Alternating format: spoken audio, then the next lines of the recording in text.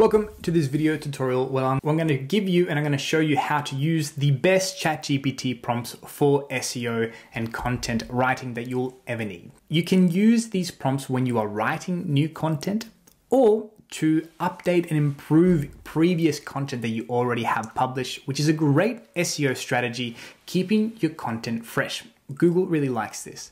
By using this and refreshing some of our clients' content, we've been able to see pretty significant spikes in both total clicks and impressions of the blog. Of course, there are hundreds of different factors that can attribute to the spiking of total clicks and impressions, but every time we use these prompts, we tend to see significant increase on all of these things. If you don't know me, my name is Nico. I'm an AI-powered SEO specialist, and I run a free online community, the AI Ranking Hub, where we teach you how to do all these things, how to maximize search engine optimization with the power of artificial intelligence tools, as well as a little bit of automations. And here is where you're going to access all of the prompts that we're going to go through today.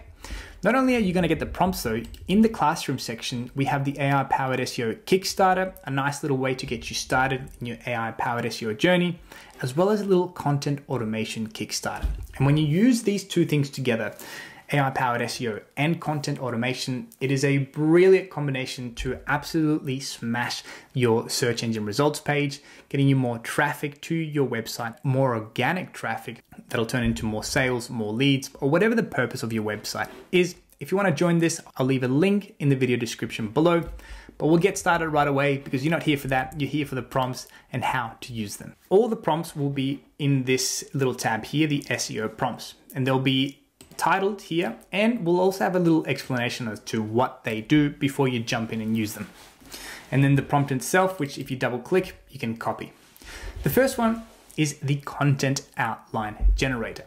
More often than not, we sometimes struggle to know even what to write about or how to write about a certain topic. Well, this is why these tools are so good, because they kind of take care of the hard work for us, and this creates a whole outline that we can use and amend if we're not particularly happy with. And I like this because it gives you a bit of flexibility, which I think is really, really important. I'm going to copy this whole prompt here. Go to ChatGPT. I'm using 4.0 for this. You can use 4.0 Mini. You can even use Claude or Meta AI. I'm going to paste the prompt in there and make sure that it's understood what it needs to do, and it seems that it has. Now, this prompt is instructed to do a couple of things. Mostly understand what it is that you want to write about and what style are we writing in. You need to put either the keyword, the subject, or the question that you want to focus your blog around, and a type of blog, such as a listicle, a how-to, a comparison, or whatever that might be. This instance, I'm just going to write how to train a dog, and then a how-to. I'm just going to tell it the rest of the information I'll leave up to you. And it's going to provide us with an outline. And you'll see here that with each one of the outlines, it's giving you the approximate word count that that little section should be, the primary keyword that that's going to start focusing on as well. And even sometimes it's going to give you the suggested image that you should place within that section. And don't worry, one of the next prompts is going to do all of that for us. So we've got a content outline for our blog post, which is great, even with an FAQ section there at the end. And at the end, you'll always see this thing here, which is the YMYL analysis. This stands for your money or your life. And it's a category that Google deems a little bit important because if you write about this, a subject that either can impact your financial situation or your health situation, then we need to make sure that we do other things like source the information where we're getting it from and all these things. But the prompt is instructed to analyze the overall subject. And if it does fall under this category, it'll tell you what to do. But if it doesn't, in this case, it'll tell you, don't worry, it doesn't fall under that, so you don't have to worry about it. Okay, I've got my outline. I'm just gonna copy this whole thing here and place it into a Google Doc. Perfect. Okay, so now I've got my outline. I'm pretty happy with that. If you've seen my previous video where we go through on how to write a blog with ChatGPT, you can even use this outline with that, with combination with this other prompt here, which I'll showcase a little bit today. But if you want to learn how to use this, you should watch the other video. I'll leave it linked in the description below. But it essentially turns ChatGPT into a really high quality content copywriter. This prompt isn't mine, by the way. It's by Stunt Spot. If you want to check his stuff out, I've left a link to the resources to his Patreon and Discord there. But now I've got a content outline for my blog on how to train a dog. Pretty good. Perfect. The idea here is to give you flexibility. If you don't like some of the outlines, you can change it. Make sure you do so if you're not happy with it. Now, moving on to the next prompt, which is the image prompt generator. I really like this one. I'm going to copy this one here. Go back to GPT. I'm going to start a brand new conversation and paste that prompt in here. This is one of the prompts that you can use to update old content if you want to, which is often a really good strategy. If you can't be bothered writing new content, but you need to do something to increase your SEO, this is a good little strategy as well. So now it's telling you to please provide the blog content that you'd like me to analyze, and it'll do its thing. I'm just going to use the outline of the blog here and paste it into the conversation that already has the prompt. And it's been instructed to create 3 different prompts for DALL-E. Not only that, but it's going to give you the suggested file name, and it's going to give you that alt tag for that image, which is an image SEO component that I see that always gets forgotten, but it's something easy to do that might give you that little step up in outranking your competitor, because both of those assets really matter when it comes to image SEO, the way the file is named as well as the alt tag. So now I've got 1, 2, 3 image prompts. I can tell it because I'm in GPT-4o to, okay, now generate image 1. It already has the prompt there as well. It understands the dimension. I prefer 16 by 9 for my blog post, but you can change the dimension in changing the prompt there as well. And beautiful, I've got a really good image as well. I like it. And I'm just going to go through the prompt itself. A cheerful dog sitting obediently next to its owner. Perfect. And then the alt tag is a happy dog sitting next to its owner in the park, illustrating the bond created through dog training. I like that because it's descriptive, but it also has the keyword here in a very natural manner, which is the dog training. And I've got the file name as well that also has the keyword, but in a natural manner. So it's really good. I've got my images now. I like it. Next is the meta description generator. And first of all, let's have a quick look at what is a meta description. If I Google how to train a dog and have a look here, the meta descriptions are these little things here. And they might seem like they're really not important, but they can be incredibly powerful when done correctly. This should be used as a bit of a digital sales pitch to entice people to click to your blog and not your competitors. It doesn't technically affect your SEO, but it does affect your click-through rate, which is this little data here, the average click-through rate. And by creating a really highly optimized meta description with our little prompt, you will increase that click-through rate, meaning you're going to get more traffic for the same amount of views that you're getting for the blog. I'm going to copy my prompt here. Go back to ChatGPT. Just going to start a brand new conversation. I've pasted that prompt there.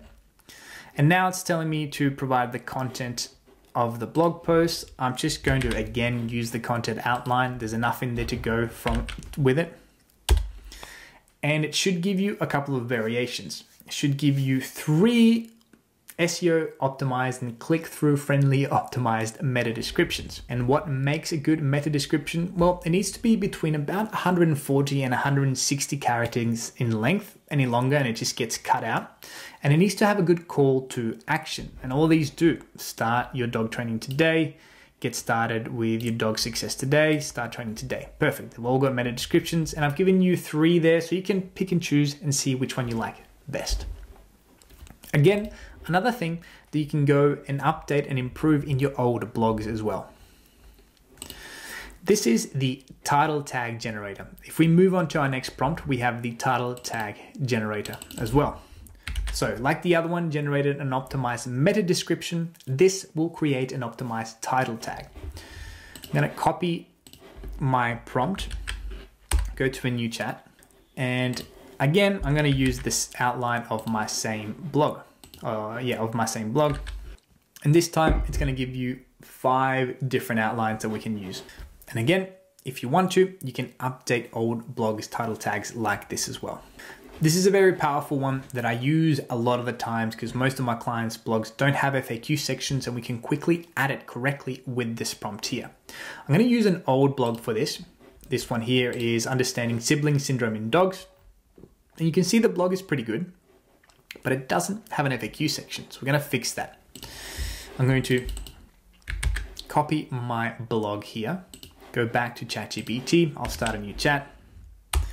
Paste it, make sure that it's understood the assignment. It looks like it has, fantastic. It's primed and ready to write our FAQ section. I'm going to copy this entire thing and just paste the blog in there. So it's given me a 5-question FAQ section, and you'll see in a minute, it'll also give you some code. We'll explain what that is in a second. You can see that it's given you the structured data JSON file for this. And this just helps the search engine understand that you've provided an FAQ section on your blog. You can copy this and insert this as a little injection in your CMS, in your website builder. But a lot of the new website builders do have this automatically if you click and drag the FAQ little square into the bottom of your blog, but a lot of them don't. So this is just ensures that no matter what website builder you have, you can inject the correct code so that Google understands that you have an FAQ section. Really good for your SEO as well. Great, now we've got our social media blog post generator. The intention of this is to repurpose your blog for a LinkedIn post, a Facebook post, and even an Instagram post by rewriting the blog content into an appropriate post for those platforms. Provide a little value in those posts, and then if the reader is intrigued and wants to read more, they can. But you need to provide value with the posts on those platforms itself, not just say boring things like, hey, read our new blog. It doesn't provide enough incentive. And this prompt does all of that for you. I'm going to go to ChatGPT and test this out. Together, I've pasted my prompt there, and it's going to ask you to please provide the content or the outline. Again, I'm going to use our same one here and give it the outline. And it should give you 2 posts for each of the social media platforms. Then you can kind of pick and choose which one you like best. And it tells you here, for example, LinkedIn post 1, ready to strengthen your bond with your dog. Training your dog is more than just teaching a command. It's about building trust and creating a lifelong connection. In our ultimate guide, we break down why training your dog is crucial for both you and your dog's well-being. Perfect. Another LinkedIn post, a Facebook post, and 2 Instagram posts that it's creating. I've sorted out my social media content as well. Nice. And for the images, you might be asking, well, we've just generated images with DALL-E. You're more than welcome to use those as well. And then our final prompt, but definitely not the least, is the competitor content analysis generator. This is going to help you understand why your competitor or another blog post is ranking higher than you. Now, there are many other factors that it won't tell you, but at least from an on-site perspective, the actual blog content, it'll give you a really good analysis and give you a great starting point with actionable recommendations in what you can do to outrank them. So I'm going to copy this prompt. Whilst what I said might sound a little confusing, it'll make sense in a second. I've pasted prompt, and it's going to tell you to give you the content itself. So if we look here in how to train your dog, the top organic ranking one is this, or that's number 2, but that's good enough as well. I want to understand it. I'm going to go down, and you can see that this one has an FAQ section. Maybe that's why it's ranking really well. Who knows? I'm going to go back to ChatGPT, place the blog post in there. Now, whilst we're using this, you need to understand that this isn't going to tell you exactly why that blog post is ranking really well. There are a million different things that are contributing to why that blog post is ranking really well, such as the overall domain authority, how quickly that website is loading, what's the backlinking to it like, how long has that blog post been around for, and 100 other things. This is just from a content perspective only. So it tells you the content quality and the depth, the keyword optimization usage, user engagement factors, the on-page elements, and then it tells you the content gap identification. This is the golden nugget bits, because it tells you, whilst it touched on a couple of things, it didn't touch on these things, and that's what you can write about. So you're not just regurgitating the same content that a competitor did, but you're adding more value because you are filling the gaps that they missed out. That's what you want. That's really interesting stuff. Then you've got the actionable recommendations as well, which is really important. Again, I've placed a disclaimer at the bottom here that this analysis only focuses on on-page elements. There's a lot of different factors that are contributing to the overall SEO of that blog that's ranking really well. And that, my friends, is it. If you want to dive in deeper into really learning how to optimize AI to be able to rank your website #1 and increase your SEO, I suggest you join our online community. You're not only going to get the free prompts that we just discussed. There's a Sparkle copywriter prompt, which is incredibly good to turn your GPT into a really good content copywriter.